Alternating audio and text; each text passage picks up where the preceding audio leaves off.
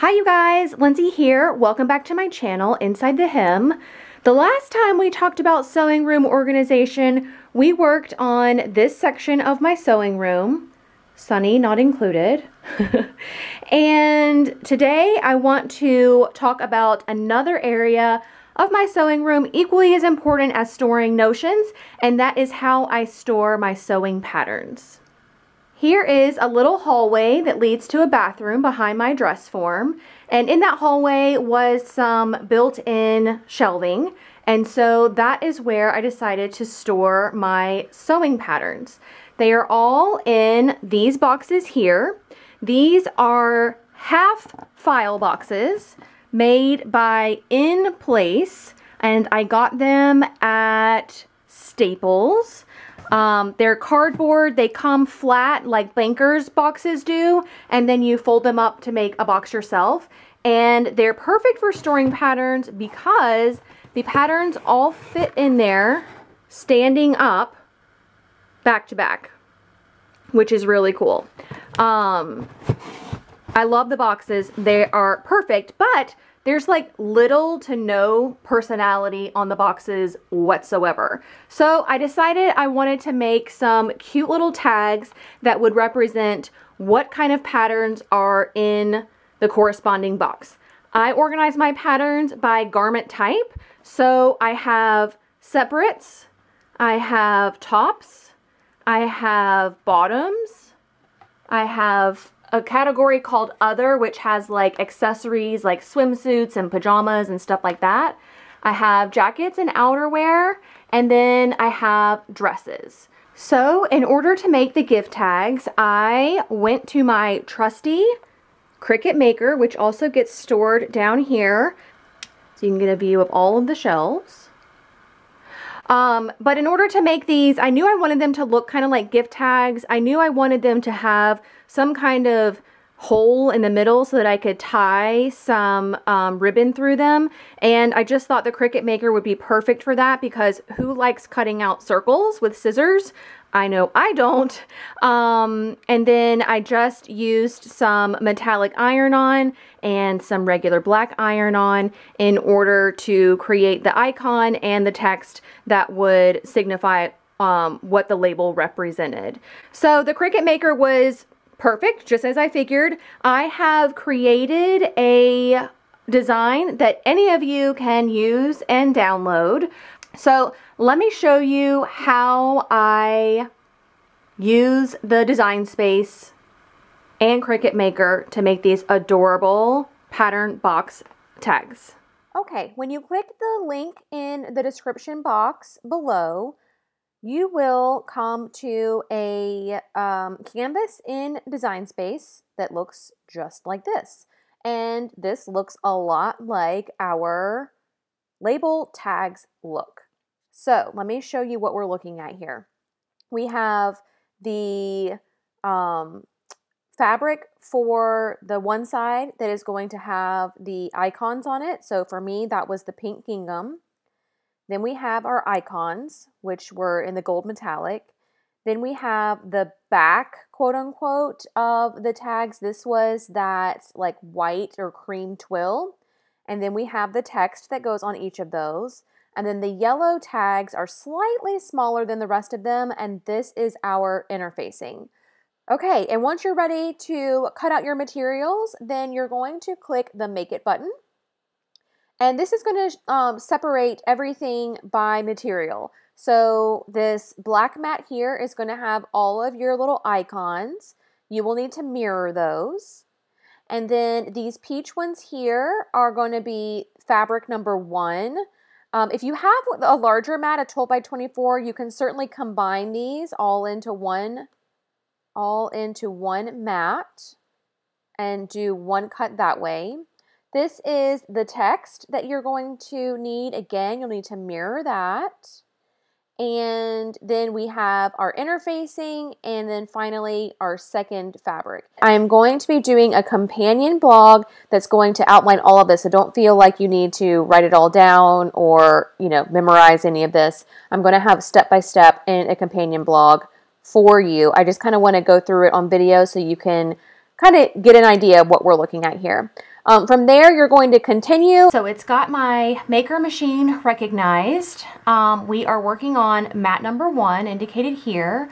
We need to set our material to iron on, since that's what we're doing, and make sure that the fine point blade is in the machine, which it wasn't. That was my rotary blade. So you just pop it in. I can do it one-handed, super simple. And then you load your mat like so. There's a little arrow flashing indicating loading it. That did not load properly. So we're going to try again. And then the Cricut logo blinks, and you just click that and it goes to town.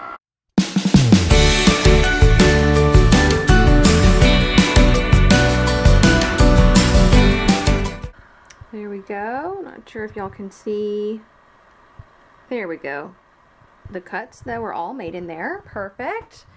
Then we go back to our machine here, and you can see that it immediately prompts you to move on to number 2. So number 2 is going to be a canvas. So I need to edit the material, and I want to go to browse all materials, and then I want to search for canvas. And it's got canvas here. So you just select that and click done. And then we need to switch our rotary blade, or switch from our fine point blade to our rotary blade, and it's literally this simple. You just pop out one, pop in the other. I can even do it with one hand, and as you guys know, that's typically a struggle for me on some tasks. Okay, so I've got my canvas fabric here, super cute. So again, I need to load it up and click the flashing little button.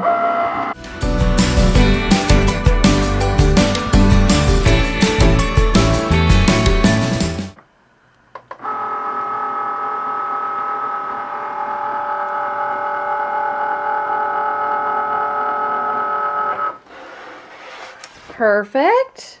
Okay.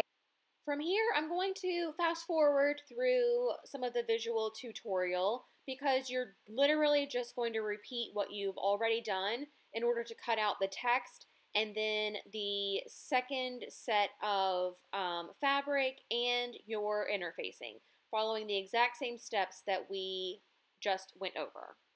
Alright, so I have everything cut and weeded. I am in my kitchen now so that I can use the Easy Press to adhere the iron-on to the white solid portion of the labels.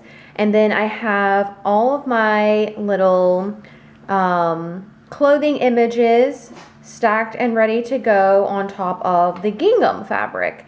So I am going to use the reference chart for cotton canvas for the light metallic iron-on type. And so I've set my machine to 270 for 40 seconds. And I'm going to apply all of the iron-on vinyl. I've also cut out interfacing, and I'm going to apply that to the back sides of this as well. So I will be back after all of that is done.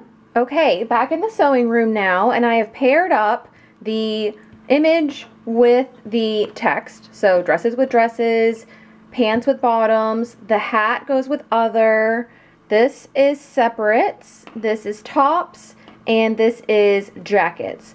So you have a couple of options here depending on how finished or whatever you want these to look in terms of combining the front and the back together.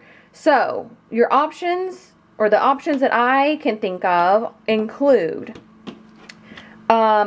going to your regular sewing machine and stitching 1/4 inch around this edge here, and then using pinking shears to pink the edges so that they are that little zigzag and prevent some of the fraying. You can go to your serger and you can serge around all of these edges, or you can apply bias tape to all of the edges. You might have some trouble around the corners depending on how good you are with bias tape, but that is certainly an option and will completely enclose your raw edges. I am going to serge all of mine using white thread, and then for the center circle here, I'm going to go to my regular machine and set it to zigzag stitch, and just like you would machine applique, zigzag all the way around this circle. It's not going to look even and precise, and that's okay. Like, I'm kind of okay with this looking a little bit crafty and a little bit scrappy. You could also seal up the raw edges here with some fray check.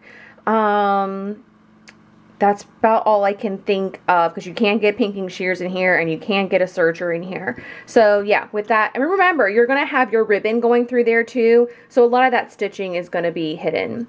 But let me sew these together, wrong sides together, and I'll show you the finished product.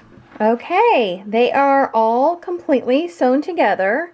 You can see my serge all along the edges, and my charming zigzag stitch around the hole. Just to make sure that all my serging stitches at the ends where I just cut them off stayed and didn't start to unravel, I did apply some liquid stitch to all of the 5 corners. 1, 2, 3, 4, oh sorry, 6 corners. I just put some on my finger and then use my finger to just smush it on there and press the threads down so that it kind of gave it a neater finish and that I wouldn't have to worry about the serging stitches unraveling.